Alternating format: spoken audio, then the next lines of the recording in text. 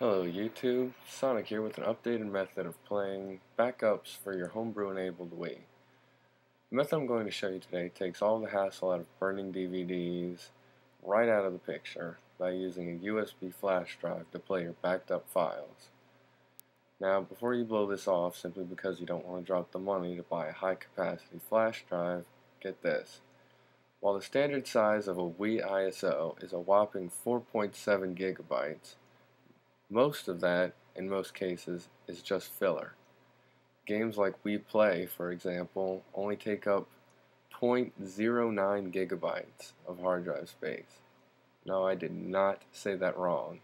0.09 gigabytes. That's only 92 megabytes. Now, of course, there are games like Super Smash Bros., which are printed on a dual-layered DVD. Super Smash Bros. Takes up just about 7 gigabytes. But most Wii games fit into the first category because they are low graphic intensive games. I'd say that pretty much a 4 gigabyte flash drive would be enough to hold a couple games. You could even partition your iPod and hook that up to your Wii and use that as a storage device as well. So anyway, let's get started. The first thing you're going to want to do is go to these 3 links that are on the video right now and download these files. They're going to be zip files. If your Wii is not hooked up to the internet, go ahead and download the 4th file on the link list. If your Wii is connected to Wi-Fi, you're good. Now the first thing you're going to want to do is put in your SD card, which I already have right here, and open up where you downloaded your files. Now the first thing you're going to do is go ahead and unzip the CoverFloader version 1.0 file. Go ahead and unzip that and take CoverFloader 1.0-forwarder.wad and copy that into the WAD folder on your SD card. And take the CoverFloader folder and put that into the apps folder on your SD card. Now onto the next file is the CIOS 36 Rev 10 installer. Now it's got a lot of files, but those are just readmes, so ignore those. Take CIOS 36 _ Rev 10 installer.dol and go ahead and rename it to boot.dol. That's the standard name for all executable files on the Wii. Now go ahead and copy that into a folder in your apps folder that you're going to have to make.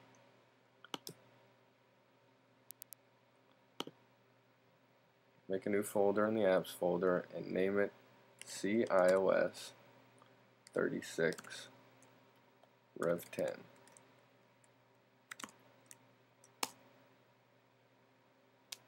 Now copy boot.dol into that file and go back to your downloads folder. The last file is the WAD manager. Now, if you followed my last video, you should already have this. But this, I believe, is an updated version. My last video used WAD Manager 1.3. This time we're going to use 1.4. So go ahead in the apps folder on your SD card, make a folder called WAD Manager.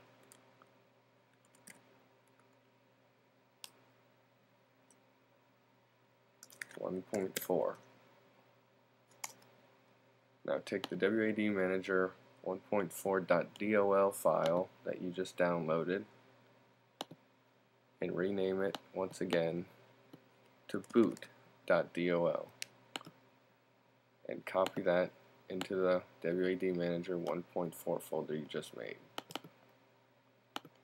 Alright, now if everything's in order, if your Wii is not connected to the internet, the fourth file that I had you download just goes in the root of the SD card. So just put it right here, anywhere, just on the root of your SD card. Once you're done with that, go ahead and take the SD card out, and we're going to move on to the Wii. Alright, now that you have your Wii started up, go ahead and open it up. I already have it installed. I'm not going to mess it up, so let me just show you what to do in general. Go ahead and open up the homebrew channel, which I certainly hope you already have. And in this screen, find CIOS 36 Rev 10 boot. Ignore that. You're going to just follow the prompts. It's very simple. Just basically press A through it, and then you'll restart your Wii. After that, go ahead and open up WAD Manager 1.4. And I'll ask you which CIOS you want to use. Just scroll to the left until you get to CIOS 36 and press A. Then load the CoverFloader file that we put on your SD card earlier, and it will then install. After it installs, you'll get a channel on your main Wii page that will look a little something like this.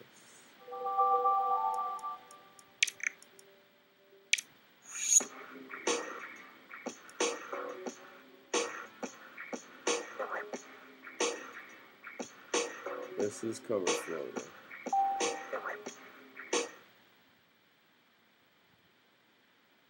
Alright, after a very short loading time, you'll see all the games that you've put on your USB drive. Now, you won't have any games yet. And what you have to do to get the games is go to the link that's on the page right now. That link will take you to a program that you need to install onto your computer. It only works on Windows, unfortunately, but to most of you that won't even make a difference. And what you do with this program is you hook up your flash drive to it, or whatever storage device you're going to use, and you will select it. You will select the drive letter of whatever storage device you're using, and you will say format to the Wii file system. This will allow it to be read by the Wii. And once you do that, you can easily just press the browse button, find the ISOs that are already on your computer, which you should have. I can't tell you how to get those. And you just transfer it on over, and it does all the work for you. It compresses the ISO, turns it into a very small file. Now, games that are cell shaded, like Mad World, those games are about 3.3 gigabytes. Cell shaded games are pretty graphic intensive, considering that they're just, Wii games. Wii Sports Resort is barely over half a gigabyte.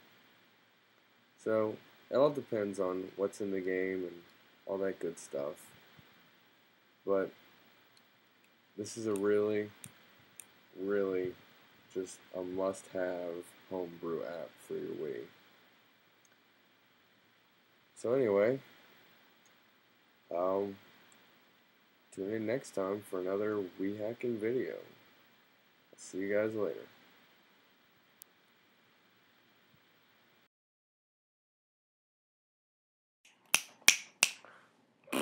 Oh, la la la la.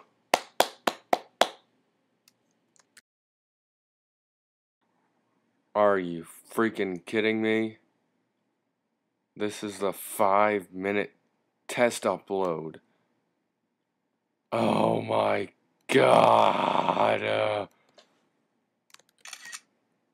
Fuck.